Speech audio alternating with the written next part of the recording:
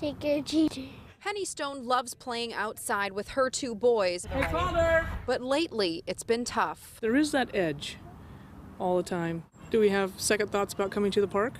Yeah. In the last month and a half, there have been 7 reports of men exposing themselves near schools. The latest this morning near Chief Sealth High School, when a 17-year-old student caught a man in the act. She was about 2 blocks away from the school. She passed a van that was parked on the side of the street.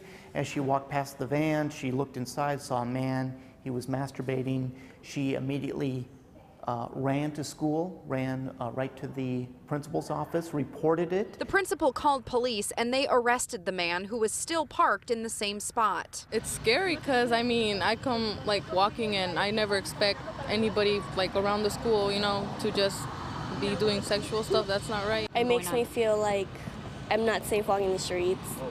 Like there's people in the car watching me walk, touching themselves. No.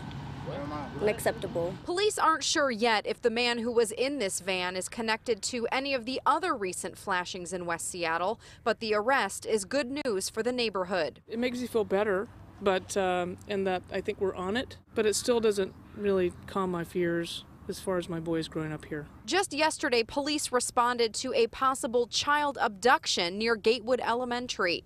At this point, detectives believe that was a false report, but with Halloween right around the corner, they stress it's important for parents and kids to be extra vigilant. Pay attention, keep an eye on your kids. If the kids are older, have that conversation with them about what to report. Like I said, this morning, this girl did absolutely the right thing.